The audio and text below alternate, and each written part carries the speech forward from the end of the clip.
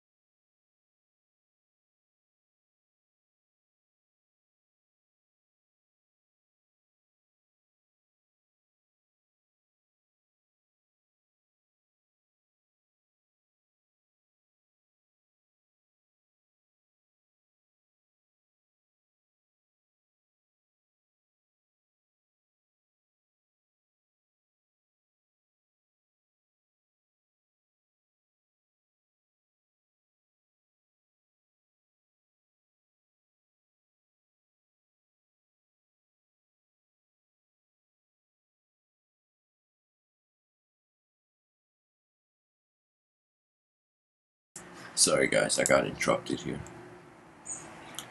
Are we nature's artwork? Are we nature's artwork? Usually you gotta ask the artist about the artwork, but in this case, it's very difficult. Human beings, let us begin not from our past. Let us begin from where we are now and how we're looking at the future, and then I will bring the past in.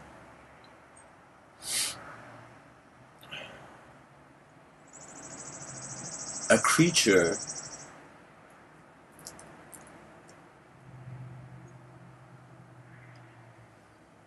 or the idea of a creature is simultaneous with the activity that sets that creature apart.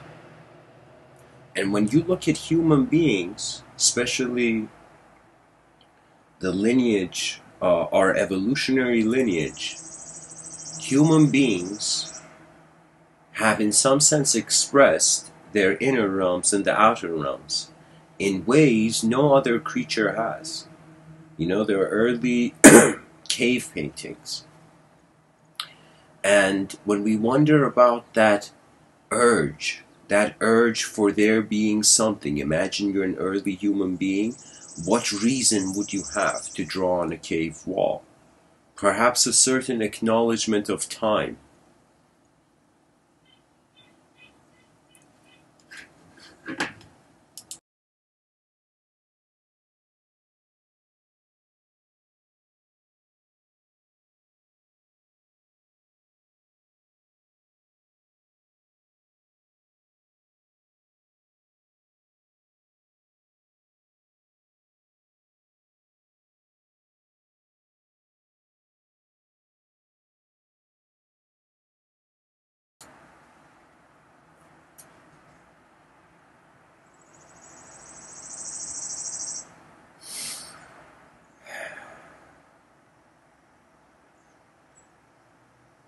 Human beings create art, and if you suddenly imagine somebody drew art, you know, and you woke up in that artwork,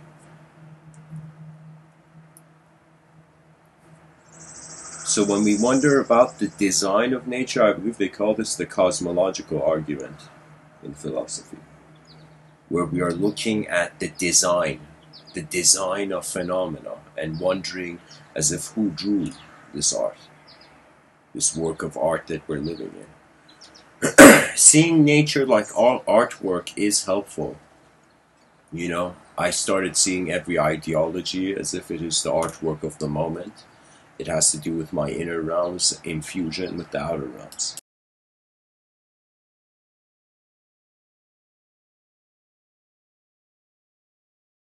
The inner realms of the person,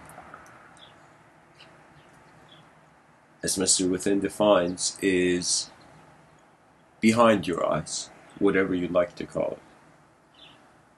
Behind your eyes, what does that mean? That means once you close your eyes, there is a subjective realism to you. And that subjective realism is the inner realms. Now, when we look at evolution, we are either man's effort, we're either an individual creature that's separated, or we are nature. We are the world moving right now. That means regardless of name, ideology, class, there's a huge probability we are all one field right now. When you treat ideas like art, you don't fight them and you don't worship them. You just see the effort they were in the moment.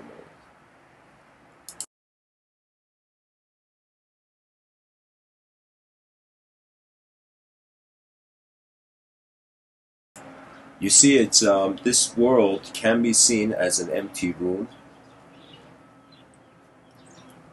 and we can say that if the human being doesn't have a contentment with this emptiness of reality, the person is trying to fulfill something.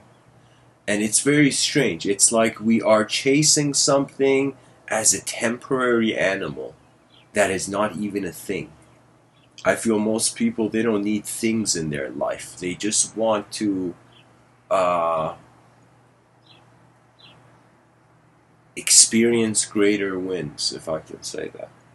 Greater wins of experience. You see, imagine there are, let's say, all the billionaires in the world gathered around, let's say, and they all decided that they were bored of physical desire. They've literally had everything they wanted to desire, you know, so they're bored of physical desire, you know.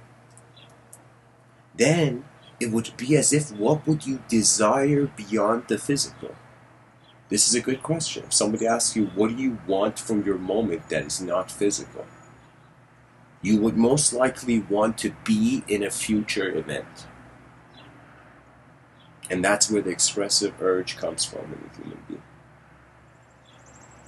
You know, it's the moment you see yourself in a story in the present, instantly your subconscious has already solidified the past and started wielding the future, sculpting the future.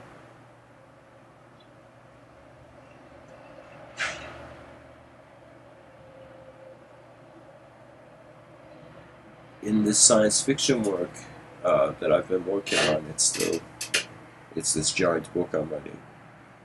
It's called The Messenger of Giants, the name of the book, and it's set in the year 5025.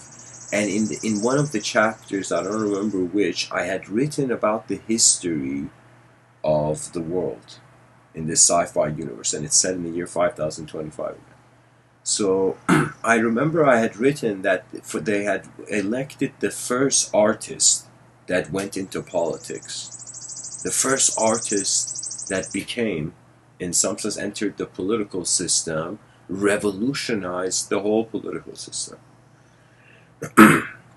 This is a science fiction context, guys. I write science fiction, so this is something I'm sharing about it.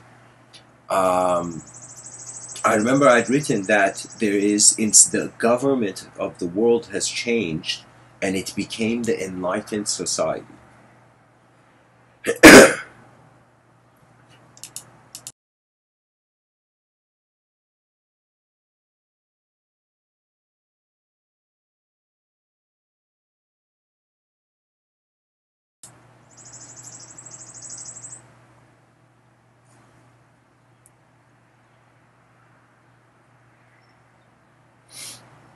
The enlightened society, instead of scrutinizing against archaic ideas, instead of saying this religion is wrong, that philosophy is wrong, that science is wrong, that pattern is wrong, the enlightened society had realized most things of design arise from some sort of effort.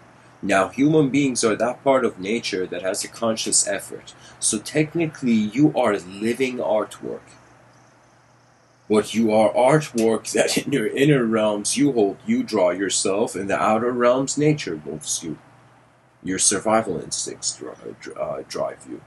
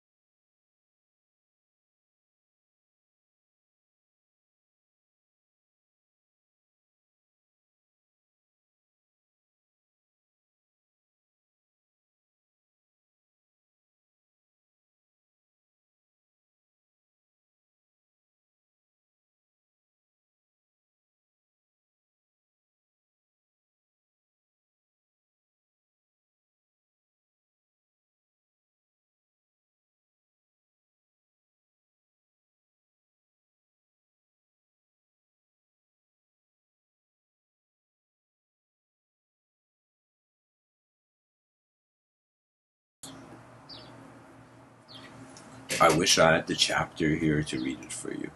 I don't have it here.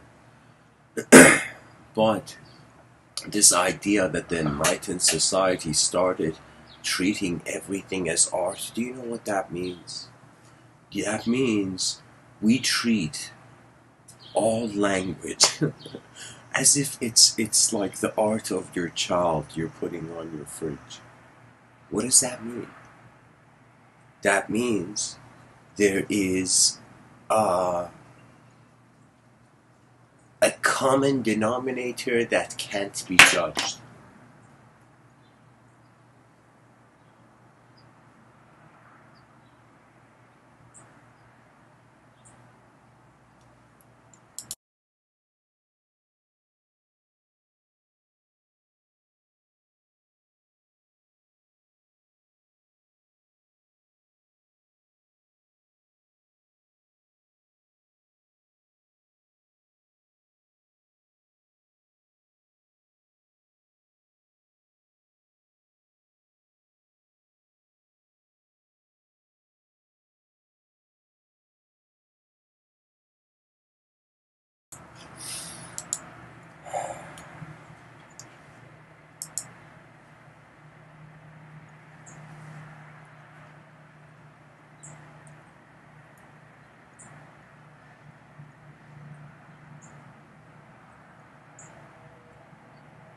From the dirt of this world arose a civilization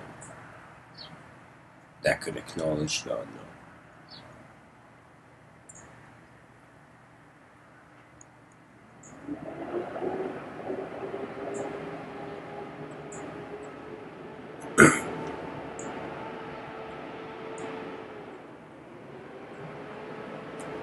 There may be some noise, guys. I may have to. That sound is the sound of.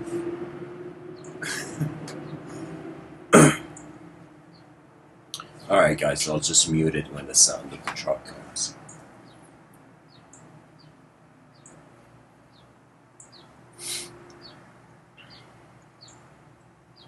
Human beings are creatures that have design. This design is being acknowledged as a relationship between space and matter, Space is that we can't touch, it is that which is unknown, it is that which is field-like. Your mind, your awareness is like consciousness plus space, you know? Your body is like consciousness plus matter. You know, we are thinking that we're material beings and there's no sort of mysterious field at work.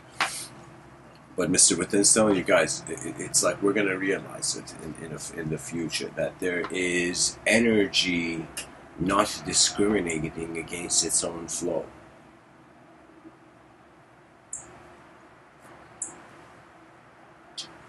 I remember reading this book by Paulo Coelho, The Alchemist. It's a great book.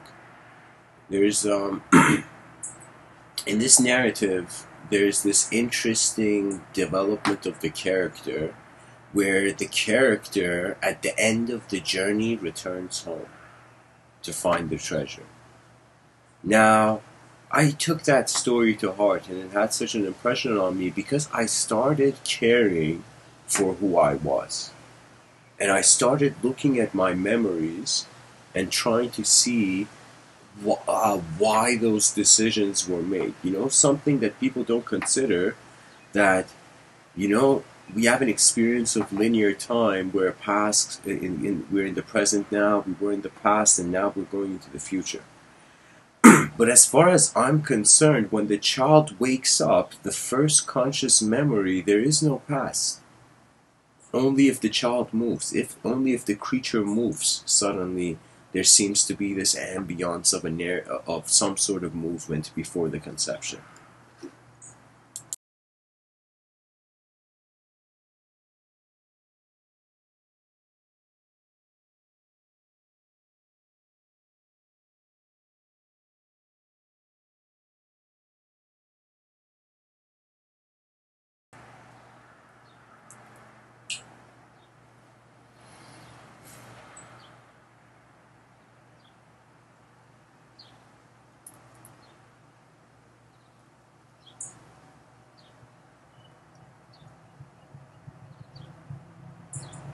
You know, I think I may have a rather uncommon view on this. For me, when it comes to art, the inspiration of the brush is a different dimension, and the brush, or whatever you use, sometimes I use pen to draw, the, the awareness to the ability of the pen, and the awareness to the ability of my hand, and the awareness to the ability of my hand holding the pen, it's like an oscillation from everything being, it's like, you know what it is, it's like noticing your heartbeat, but you realize you're being the whole you're being the whole body. Do you know? So I would say it's a zooming in and out of phenomena, and this zooming in and out of phenomena gives the impression of a journeyer. Imagine you were a being that was just this attention, that you appeared in the simplest way existence would occur, or let's say the most complex way existence could occur, and you arise in the on the other edge, you arise in the simplest way you can experience reality.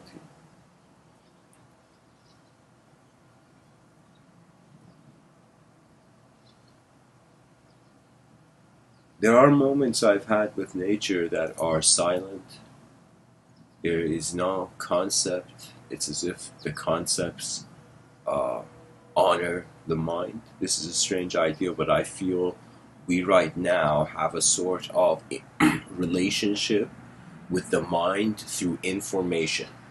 That means we care about how things are informed. I feel we're going to evolve way past this, and we're not going to care about the form, because we're going to realize the form is endless. We're going to care about what's moving.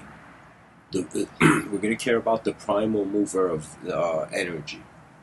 What is moving energy as you? And we can say it's an analysis of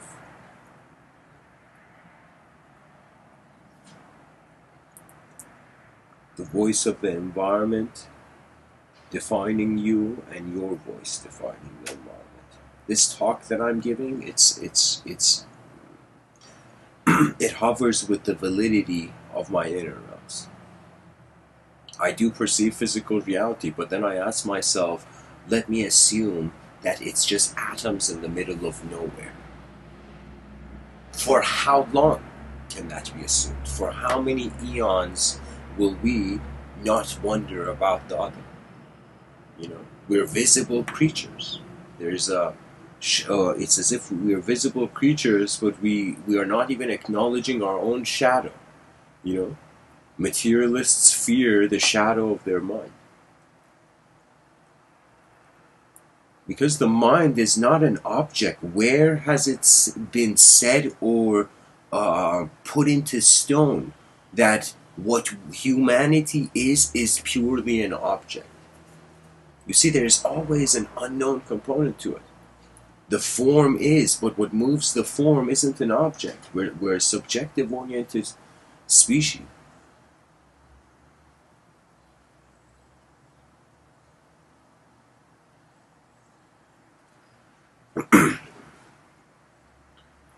Any artwork is a step into the unknown. It doesn't matter if somebody tells you, draw whatever, just draw like a square on a piece of paper, or somebody tells you draw a self-portrait or something on a piece of paper, you know.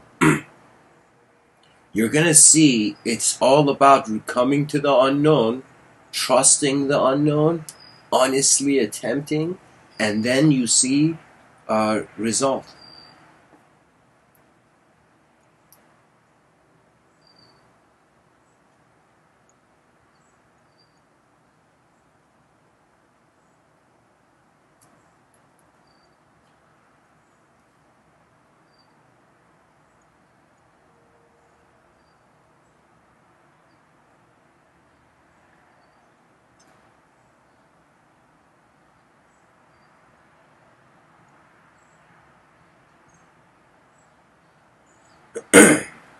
Excuse me.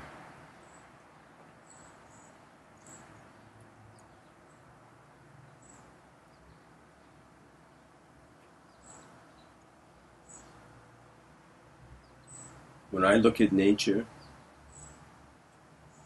it doesn't need a voice. It's the honest, like, can you imagine, like, the whole idea of simulation theory means Gaia has been dishonest with its own children.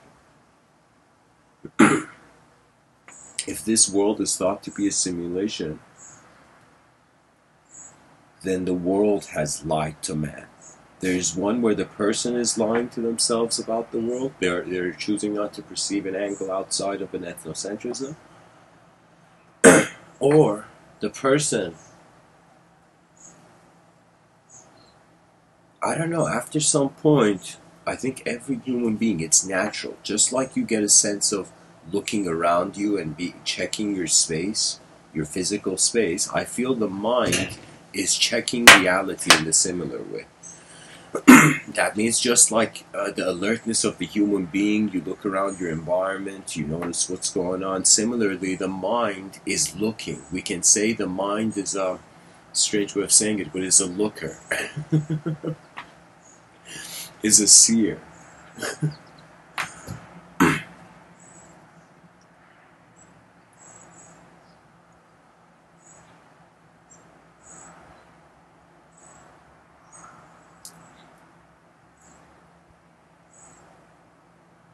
You know, seldom this is said, but finds, sorry, I'll say it again. Luck finds those who look. So many things in this life that so many people have opinions on, but unless you experientially test the waters, you'll never be certain of it. You know, it's like somebody explaining to you horse riding, you know, or skydiving.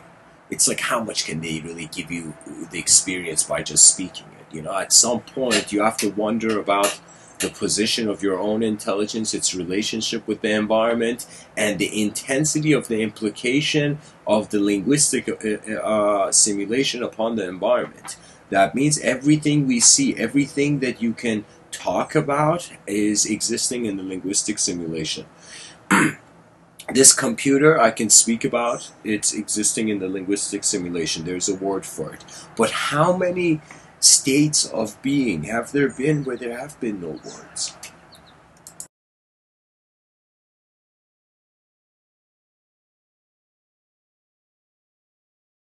For me, knowledge at first appeared as just as a sort of learning different alphabets. You know, like if you really look at what knowledge is different eyes of human beings who have pursued certain directions. You know, for me, what fascinated about history was I stopped seeing people with their titles or their professions or their overall image. I started seeing people as if they were human beings looking at something. When I think of every philosopher, it makes me wonder, how did they confront the unknown? How did they enter a realm where the past couldn't help? Because that's kind of like the unknown. It's like, I mean, depends what human beings want. I'll tell you this. It's as if you are the programmer of your own life, but you don't realize the programmer is not a you. It's your attention, but as your presence, your energetic presence. There was once it came like, I don't know, how would I say it? Like I remember writing something that I felt it was like the whispers of the logos through my fingers. And it was this creative writing, I would do. And in it, what was the idea? I just had the image. Oh my god.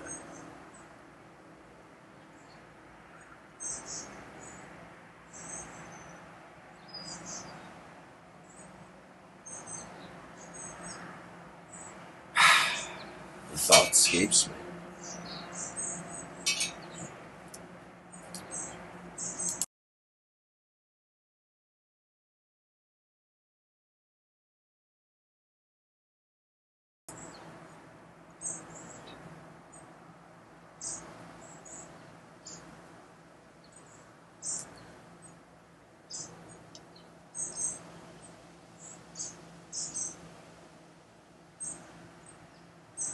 You know what's interesting? Imagine someone taking a snapshot of you, and then years pass by and they see you, and if you don't look exactly like the snapshot, they don't believe you're you.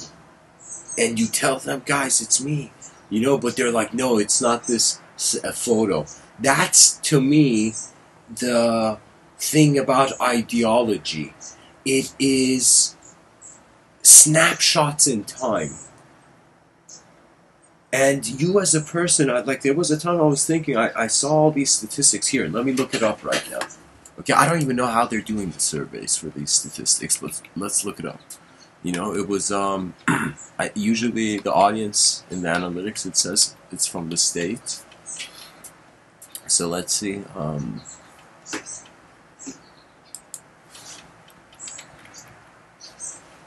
There we go.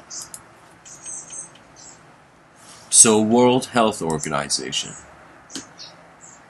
This is the statistics on, there should be some statistics on depression. Global depression. Let's see how we're measuring global depression.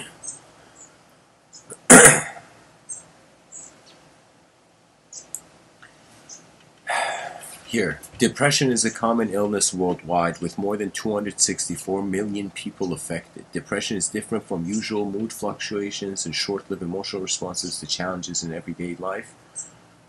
Especially when long-lasting and with moderate or severe intensity, depression may become a serious health condition. It can cause the affected person to suffer greatly and function poorly at work, at school, and in the family. At its worst, depression can lead to here it says suicide. Close to 800,000 people die due to suicide every year.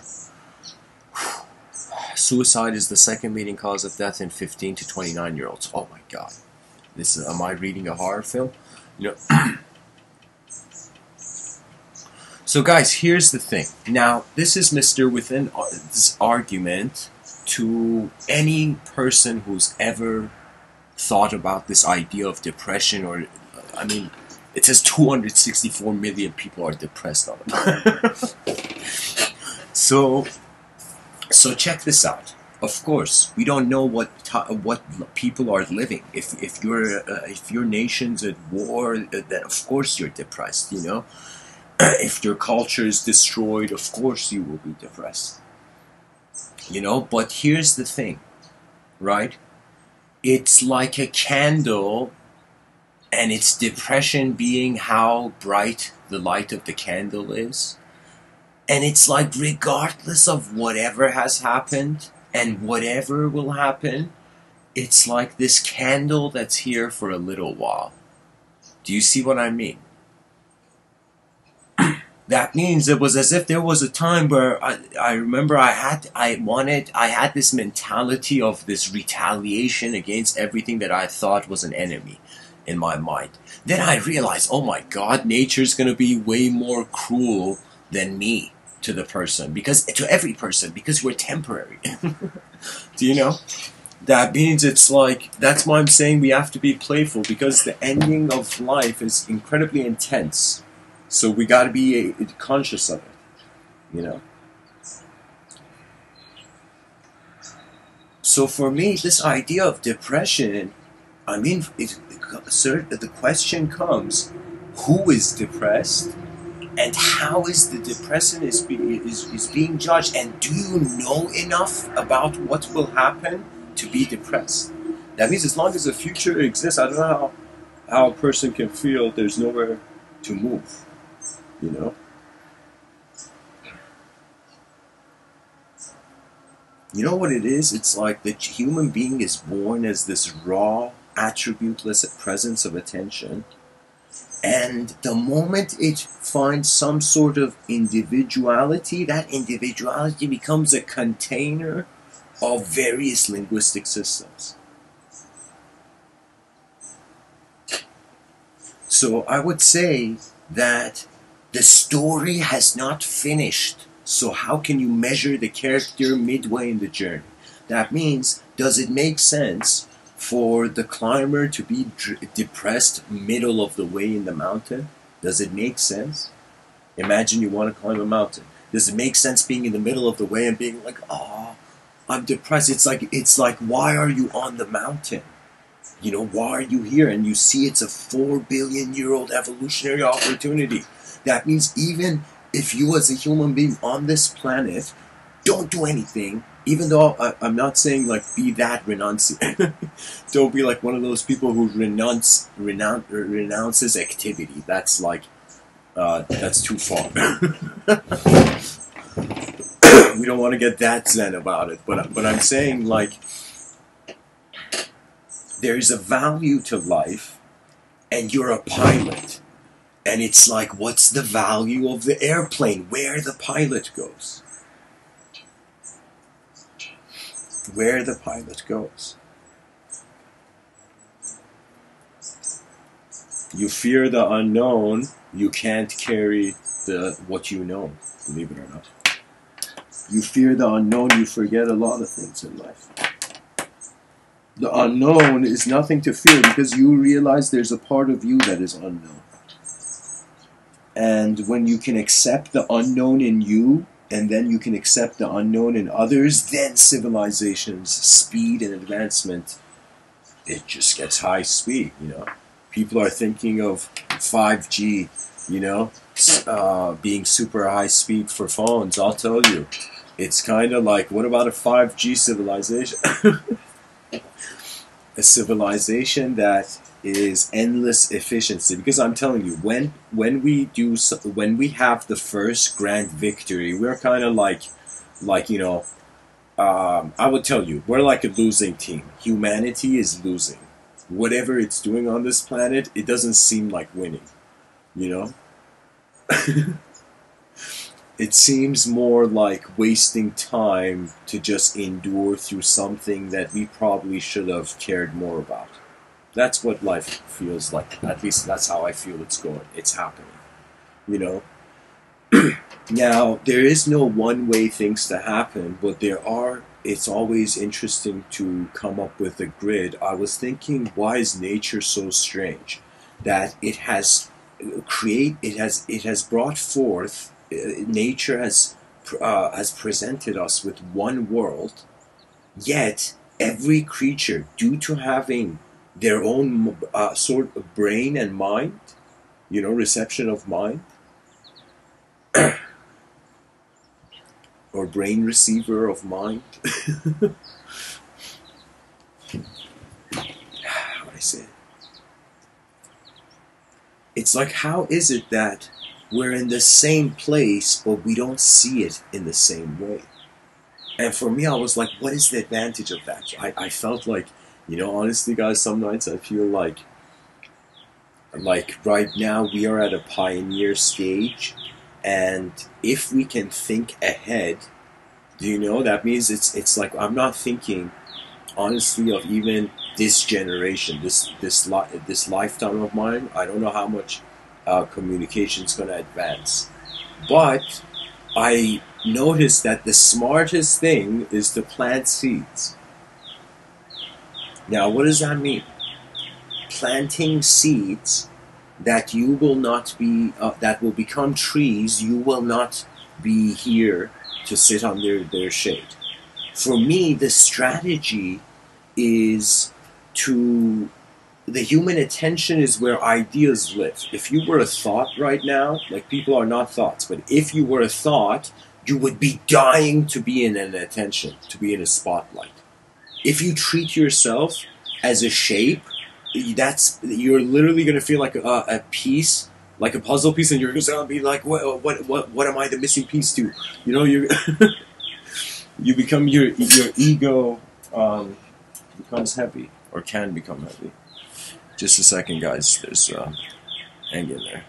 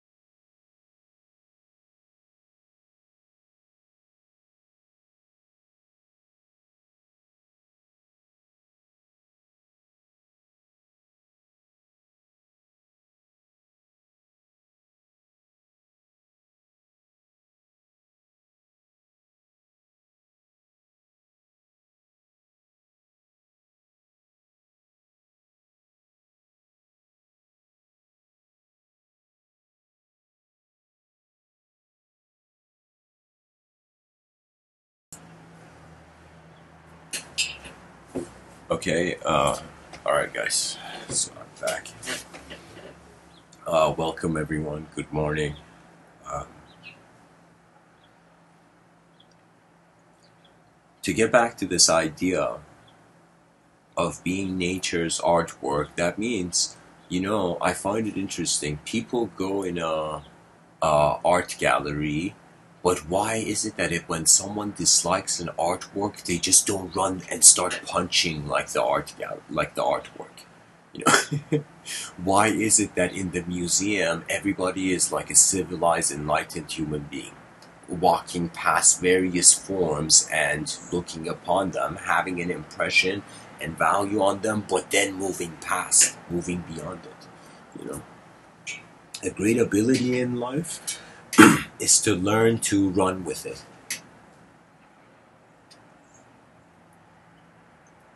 It's kind of like the Wright brothers, like, running with, like, attempting to fly, It's like, the Wright brothers, imagine their parents one day were like, hey kids, what do you want to be when you grow up? And both kids were like, we want to be birds. And their parents were like, aw, look at our kids. They want to be birds when they grow up. What a ridiculous answer, And then in the future, when they flew on the plane, the parents were like, holy shit, these kids became birds. They're flying in the sky, literally.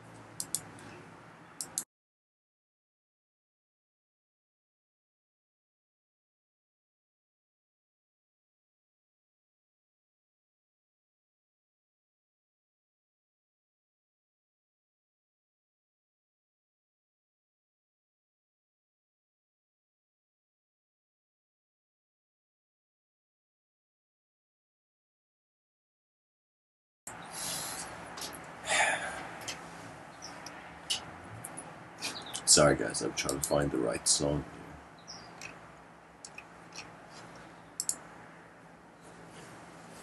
This song's called Night State, even though it's speaking in the morning. Feels like a balance. I mean, honestly, what can I say about nature? We open our eyes in a changing character, a character in the making. This character, I feel like when people ask what's the meaning of life, it's on some level you can't know it until the very end.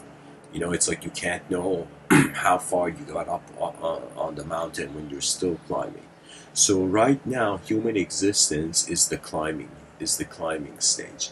Now, there's something interesting about the human life that when it's young, it has a high optimal energy, and it's more of a physical creature. As it gets older, it grounds into more of a mental being. You know, there's this quote, I don't know who said it, but it said like when an old person remembers the past, it's as if they've lived it twice. Like an 80-year-old person, it's as if when they remember the past, it's as if they've lived 160 years. You know, to them, on an emotional level. You know. The mind is a very fascinating instrument. We don't know that much about that instrument. Anybody who tells you they do, it's such a hard problem to wonder about that. At this point, where I'm like, it's such a hard problem to give an answer to. Where at this point, we just need people to start asking the question. We just need people to start wondering about why is consciousness here and what is its relationship to where language is taking us. Imagine language is right now a boat. Language is a boat, which are the programs that are moving civilization forth. That means imagine we created a language where in this language there was no dishonorable word. You know, that means that person, excuse my language, was shouting like fuck or something like that. You know, that person using that term is like if they could use in any other word. It's just that became the word. You know, that became the sound. That became the thing experienced and used and whatnot, the language echoed.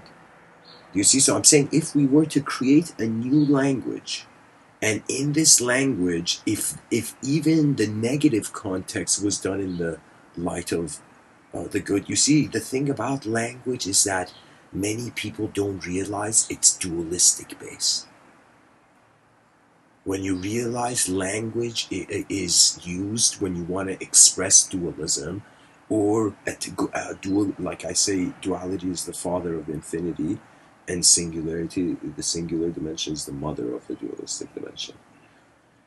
So right now, if you feel like a dualistic creature, most likely the singular feels like a return to you, you know, or the infinite, which is the other edge, which is the opposite of the whole mystical return to this supremacy of mind, body. you know.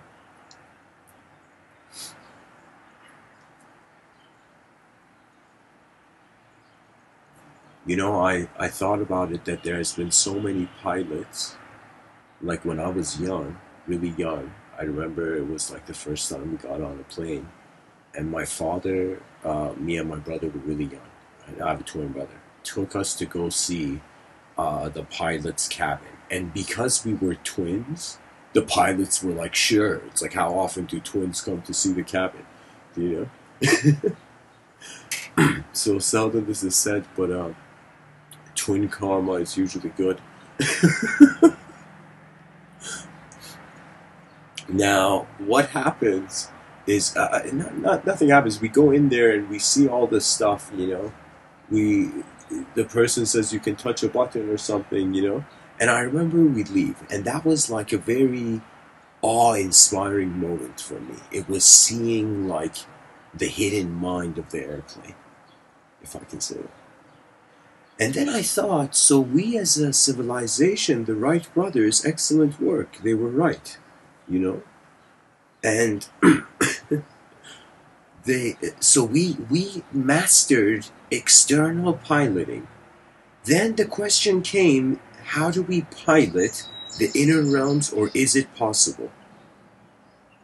And you might not believe how much of my lifetime I've dedicated to this question of, is there a way that the creature is not the language, comes to the void, reuses the language, re-envisions, therefore the same different pattern of information processing.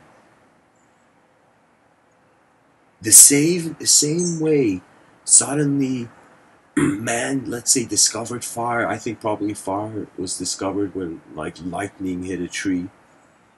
Do you know? And that tree branch fell, and the caveman was like, "Yo, what is this?" And picked it up and ran to the others and threw it on a bush, and then everybody picked up it, and they started burning everything to keep the fire alive.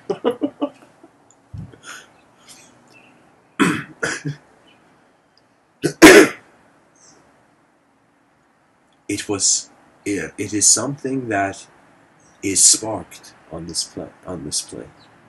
So this is so Mr. Within's attempt at trying to see if it's possible to pilot the inner realms is first treating language as a technology, second treating yourself as attention. That language is moving in the attention. Right now, it's like these sounds are in movement. If you notice what we consider to be alive, its nature is moving. Do you know?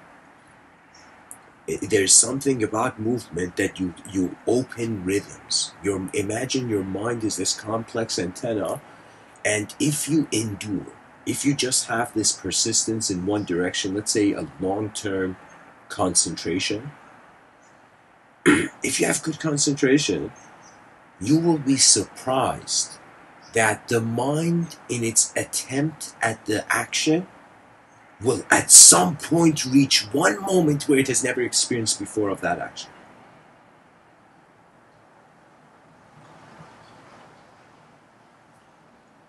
And this antenna, in its every action that the person does,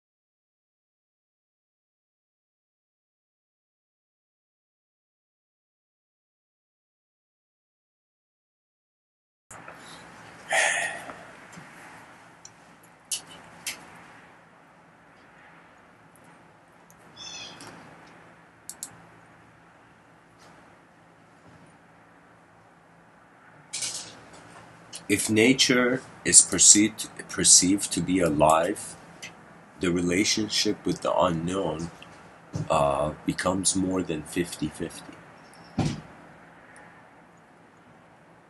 That means in this life, we shouldn't see people as, we shouldn't measure. It's impossible to measure a changing system in a static way and think that painting's going to be, well, the history. You know, that painting's going to be the validity of everything.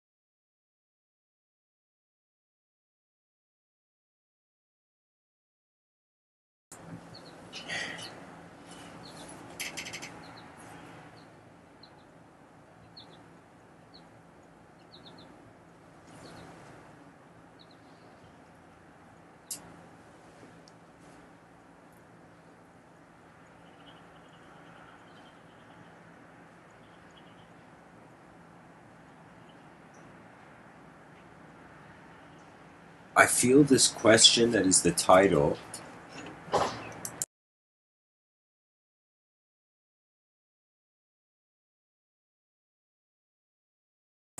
is the same algorithm as the top of Maslow's hierarchy of needs.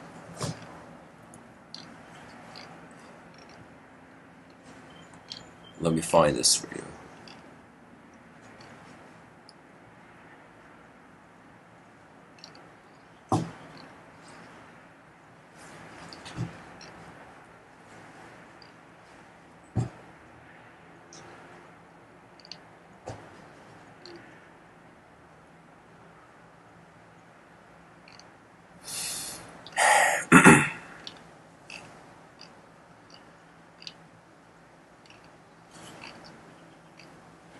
Okay, there we go.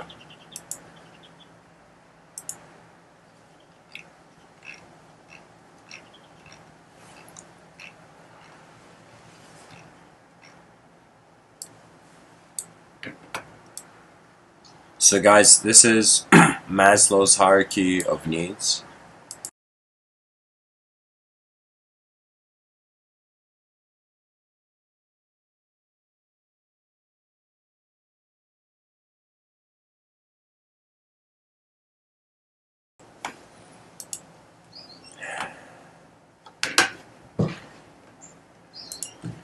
So if you look at this closely, imagine you as a human being. You had won the battle of the physiological needs. Let us say you had won the battle of safety. We're going up these levels. Let us say you had won the battles of love and belonging. You see, those are the game of society and the maintenance of civilization. Up to the first 3 levels is how civilization is maintained and every human being should strive for. When it comes to self-esteem, confidence, achievement, respect of others and respect by others, and then it says self-actualization, where it says morality, creativity, spontaneity, problem solving, lack of prejudice and acceptance of facts. I mean, sure, but let me tell you what I feel, what I mean by this, okay? As you go up these levels in civilization, when it gets up to self-actualization, that question of how is this self-actualized is the same way of wondering what is nature painting in the moment. You know? So self-actualization is really understanding where the idea of self comes from. And the idea of self comes from you separating yourself from the world. The design of your legs and limbs is something that separates you. Do you know? That's I consider that the real objective of evolution.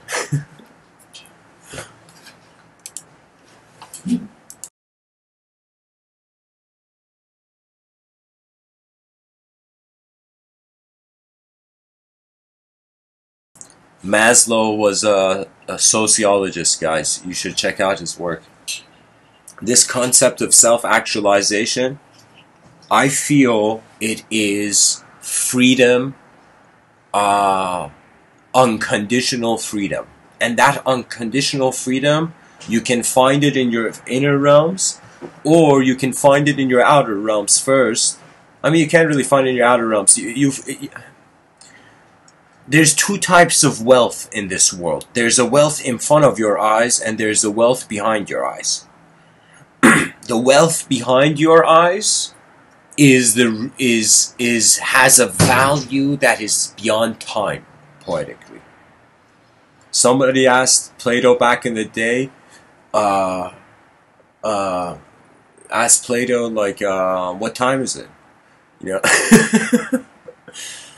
Of course, this is Mr. Within's kind of reanimation of this. Intentional reanimation of... I'll tell you, somebody comes to Plato, imagine, and says, hey, Plato, what time is it? And Plato's like, bro, does it look like I got a sundown?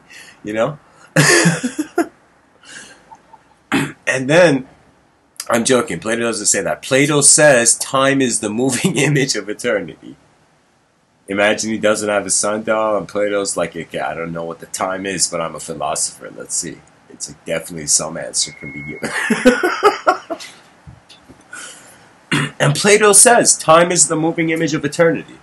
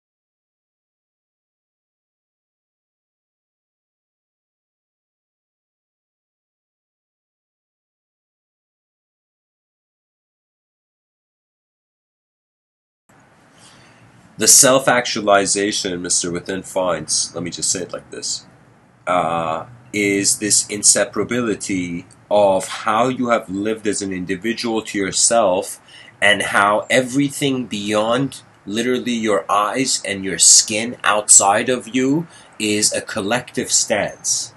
Everybody is existentially equal, you know, unless you were a clone or a cyberspace virtual kind of AI conscious creature, you know? A cyberspace creature, let's say. The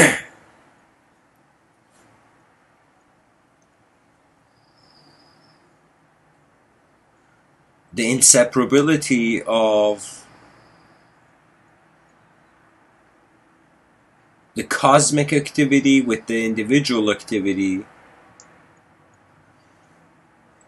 rendering attention as the bridge in between.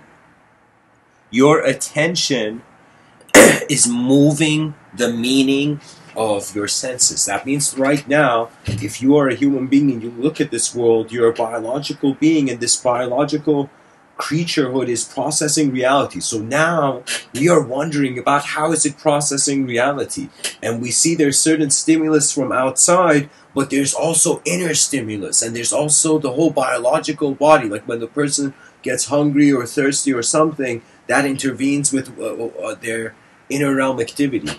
There's been times where I've been so concentrated on the inner realms that I've been distracted literally in the outer realms, but the film was still playing in the background, so I could exactly know what I was speaking, what image I was speaking about. For me, this has been kind of the progression. First, I picked up the pen, and it's hilarious, but when I was like in grade 3 in Toronto, the teacher, sorry, not grade 3, grade 4, I was given, what do you call, extra cursive handwriting homework. I don't know what the teacher had extra copies, and he's like, here, kid, have all. You know, the teacher didn't know what to do with the extra copies of the handwriting cursive thing, so he literally gave me a stack, right? And I remember I went home constantly trying. So I remember a moment in my life where I was attempting to even move my hand properly on the paper. Then it got to a point where I opened up, my inner realms opened up, and I became conscious of my own inner realms, and my hand started writing. I started writing a lot, a ridiculous amount. Even way before I gave these talks, I wrote a lot. I managed to put up most of the poetry up, but there's also so many books that I haven't had the time to put on. You know, I'll name some titles for you. Heaven of Principia, Gift of Fibonacci, The Inventor's Sphere, Vision Extraction, Hidden Engineer, the Highway the Highway to the Stars. It has a bigger title though. Building a Highway to the Highway of Stars, something like that. That's a very geometrical book. There was more. The Ancient Listeners. Yeah.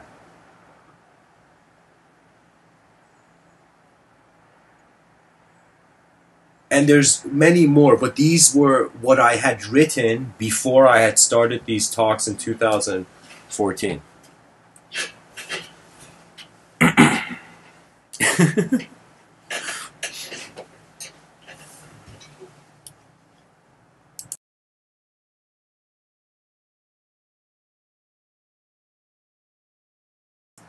The only therapy, Nicola, in the chat section, is to realize you have been the pilot of your attention from the beginning. Everything else is within it. You see, mysticism was very strange. I think in India back in the day, if you were a kid and you were depressed and you were like, yo, I'm depressed, your friends would be, oh my God, you know, our body's depressed, what do we do? They would go tell the guy, go to some enlightened guru. The guy would go to the enlightened guru, not these artificial, like, what is it, like some factories manufacturing gurus in India, guys. It's hilarious. You know, it's so artificial, their behavior. But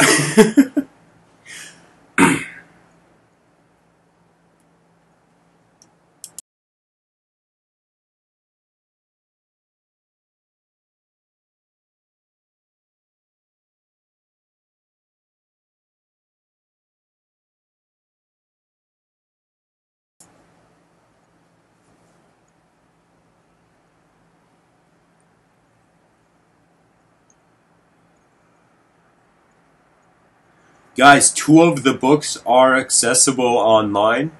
One is called Cationic Imprints, and the other is called Contortions of Affordable Grace.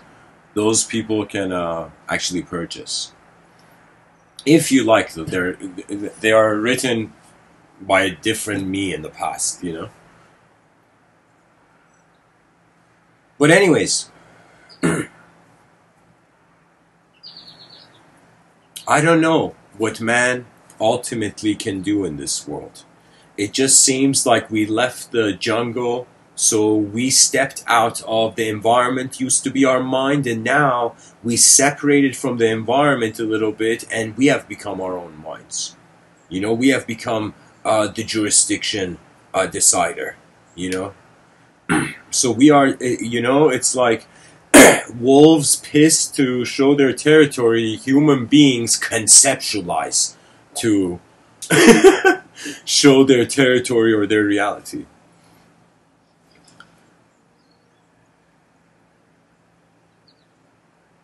You know, for me, it's all I can do when I look at my biology is salute the cells of my existence. Just salute life's effort so far. You know, life is honestly like I don't know. There was a moment I really this sank in, and I don't know. I just noticed that everybody is endlessly living for perfection and progress, not realizing at some point the light's going to be switched off. And so it would be this endless chasing of a dream and noticing that how could that be the real world, you know? For me, chaos is still chaotic, you know? I remember seeing, I mean, I'm not going to mention it here, but the human being sees many chaotic things. But just like a bird, you have to manage to pilot away from it. Or be a lion and change it, you know? Depends on your nature.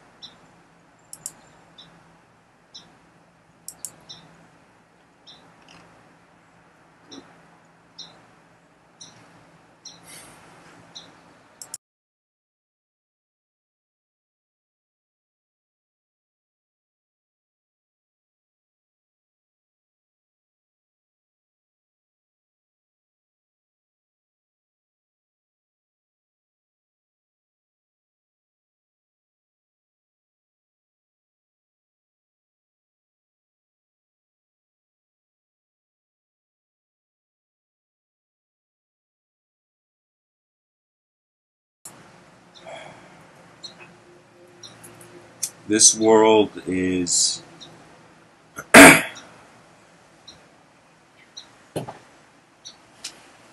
a process, ultimately.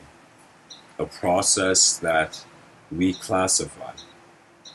And once you see the edges of how you have classified your inner realms, you look at the outer realms.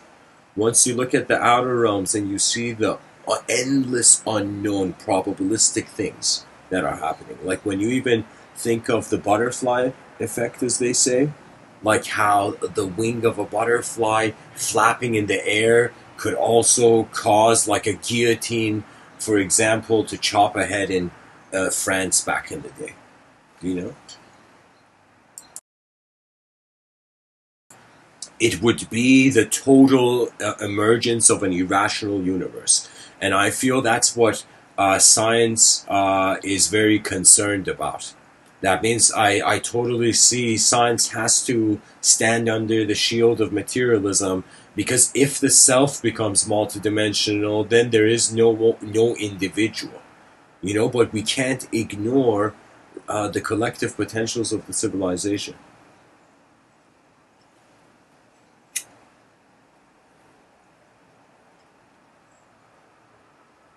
There's this story of this guru in nature. It's a Vedic story back in the day.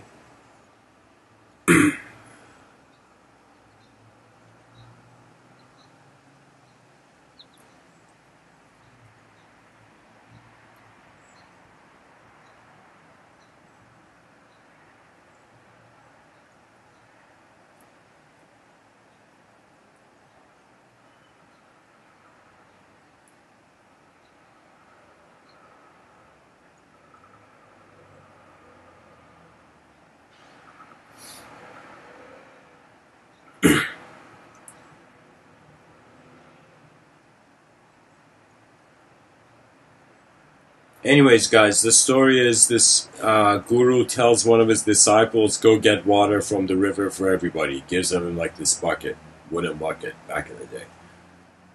And the disciple's like, okay, I'll go with this. And he says, where's the river? And the guru's like, come on, man, we've been in nature so long. Like, trust your intuition.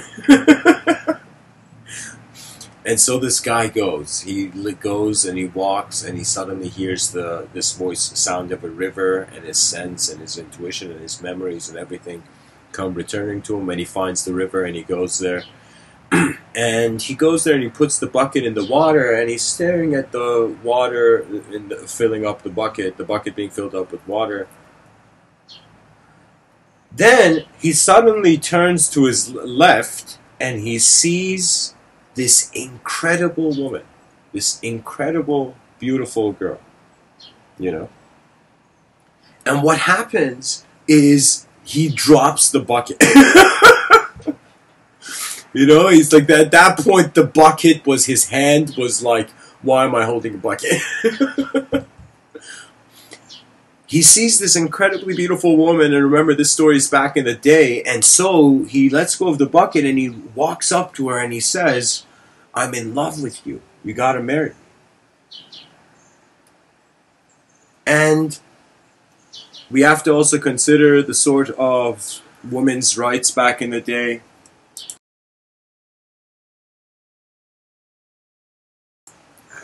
What I mean by that is women were not allowed to go outside that much or travel or whatnot. So you can see that for the girl, this is a rare occurrence, like this situation that this guy out of nowhere has come and said this. You know, the girl is smart though, and the girl says, "Okay."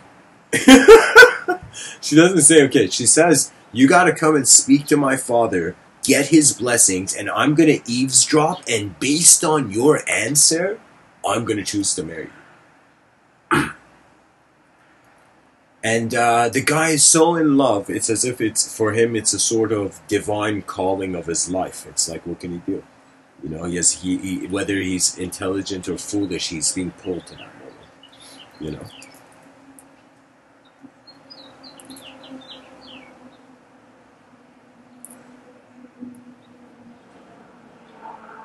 Love is like a gravitational field for the mind and the subjective individual.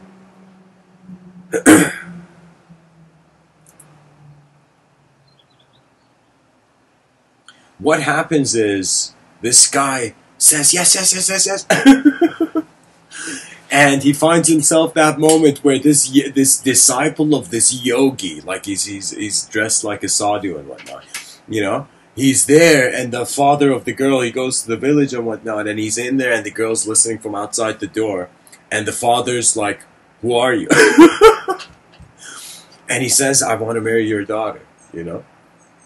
And how does the story go?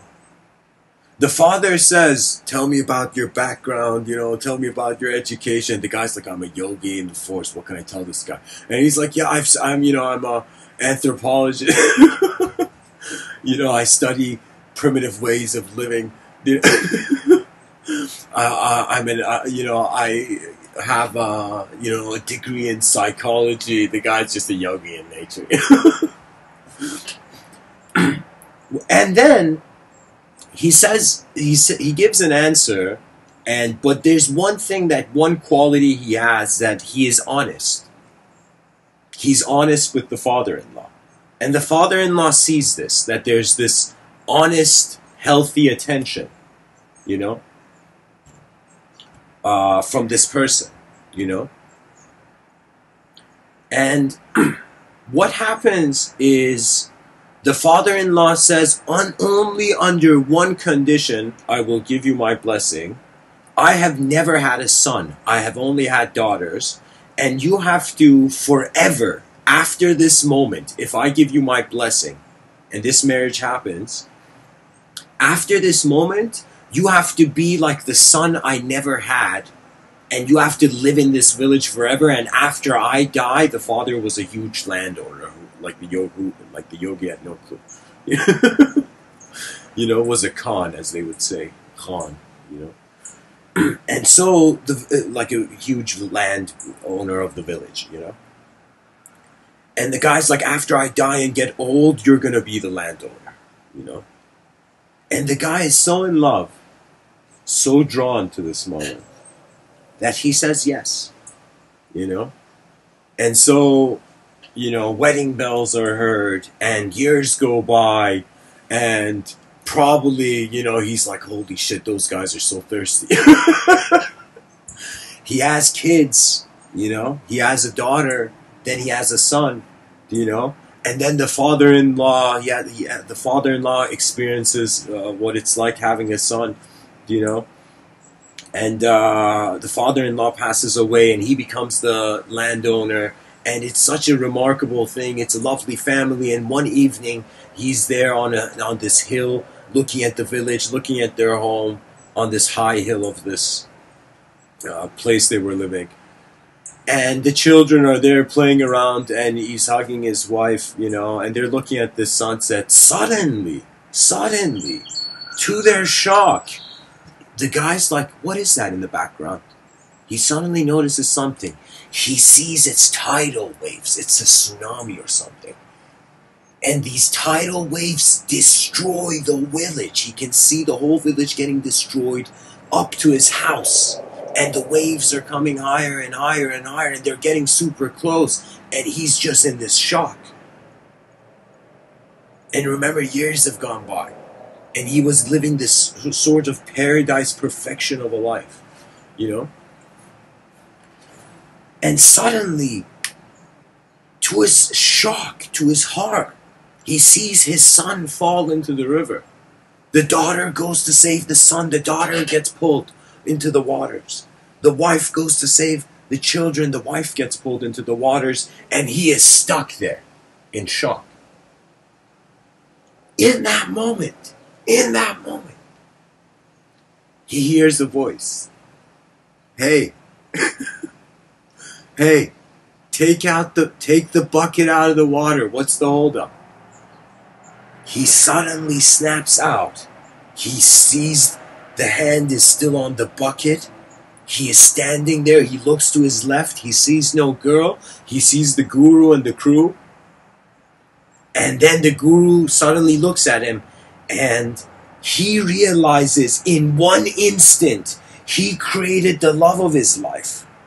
He created a father-in-law. He created a children, family. He created the end of his life. He created all these dimensions in an instant when the bucket was there in the water.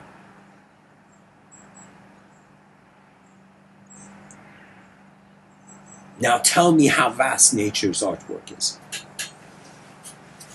Us thinking we're just creatures in linear materialistic time, thinking it's that easy. Yeah, you think it's that easy, that it's just what we see, that is what we are?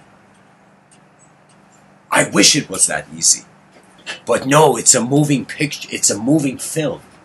And all knowledge is making it a picture it can put on the wall. That's ideology. Yet it must be honored because language is a technology. It's like, I can tell you poetically, I have a love and hate relationship with language.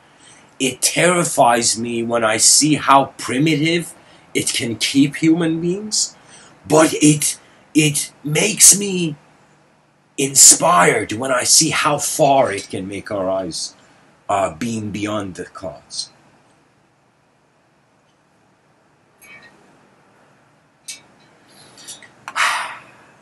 I remember I told at this kind of business event, I remember I had a chance to speak to this person. It was like a, gathering event, kind of media event, believe it or not.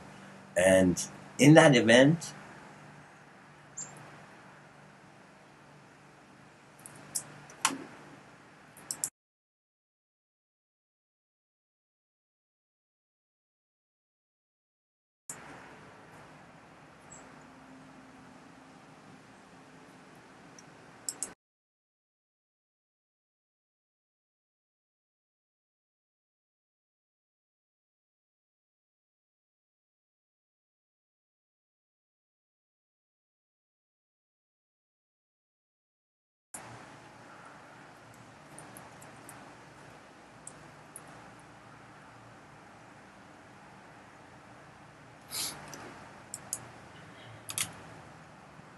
Sorry guys, just I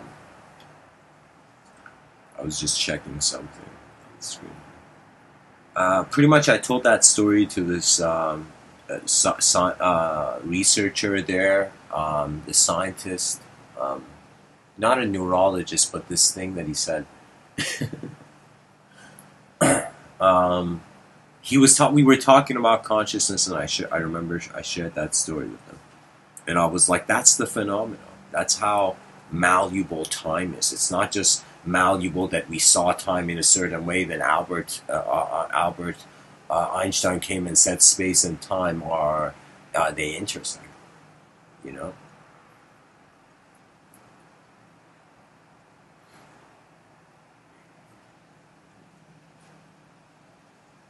And it's remarkable. The more if you could move at the speed of light, imagine you were running in the cosmos. Let's try a thought experiment right now. Imagine you were running in the cosmos in outer space, and you are running faster than a light beam, and there's this light beam, like this guided thing, like following you, like this guided drone following you, this light beam. Okay, so you're a creature that has moved faster than the speed is no light. That means an object can speed up into the inconceivable. Is speeding up towards the inconceivable. The more higher speed things become, we can say, imagine like you were holding something in your hand. And this object, let's say like in quantum physics, how they see the electron into, it's as if imagine you hold your phone in your hand, and your phone with a sort of, like in a nanosecond, like so fast, changing positions from the two positions. Okay, here's the thing. Imagine you had two phones, you held them in your hand. Now imagine you kept your hands in the same position, but you took away one phone. And that one phone that was in your hand, you were wondering about it constantly being replaced from hand to hand, teleport style. Okay? So if you could envision this sort of constant teleportation between the two at a speed getting conceivable. So it's as if like, is the creature in two places at once, or is it moving so fast between two places that it appears in two places?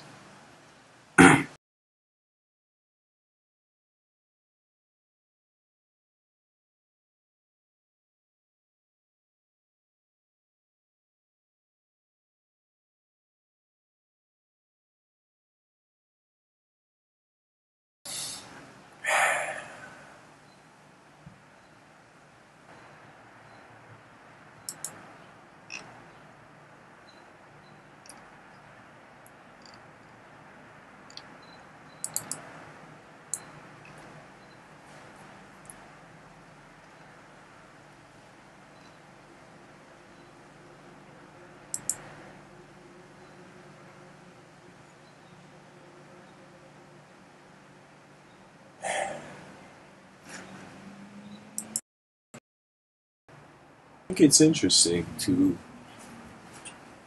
look at yourself and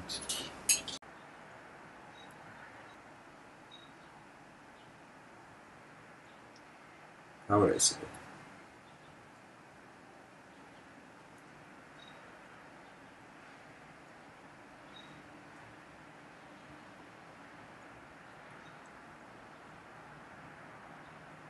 You are a brushstroke in the cosmos. On the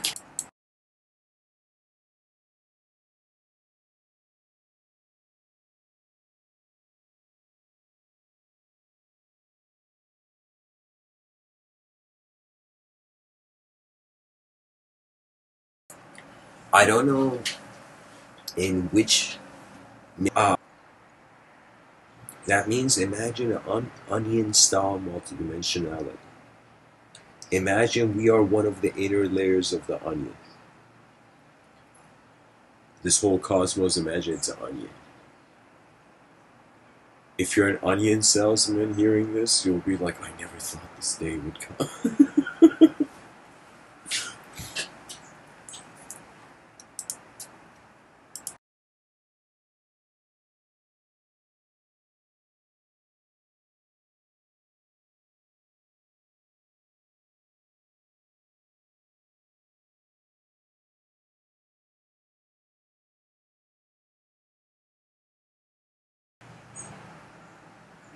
this talk in the